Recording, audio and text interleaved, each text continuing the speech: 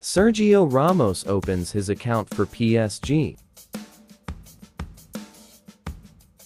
PSG thrashed Stade de Reims 4-0 at Parc des Princes on a beautiful evening that saw Kylian Mbappe shine, Sergio Ramos score, and Lionel Messi return.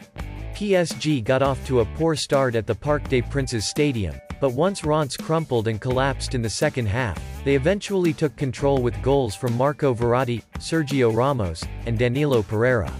PSG is 11 points ahead of Nice, which has already won 5 league games in a row.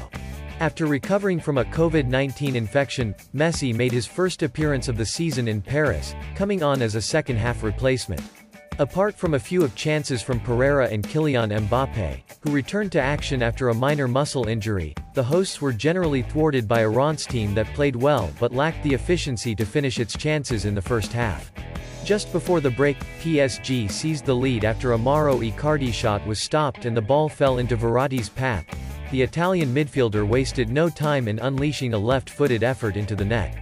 Ramos made it 2-0 with a close-range rebound after Reims cleared a header off the line. Ramos scored his first league goal for PSG.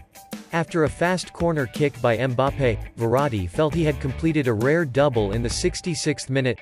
Verratti's shot took a double deflection and ended in the top corner after Angel Di Maria crossed the ball inside the box.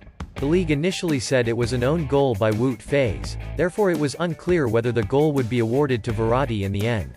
With 15 minutes left, Mbappe's assist to Pereira gave the triumph even more shine.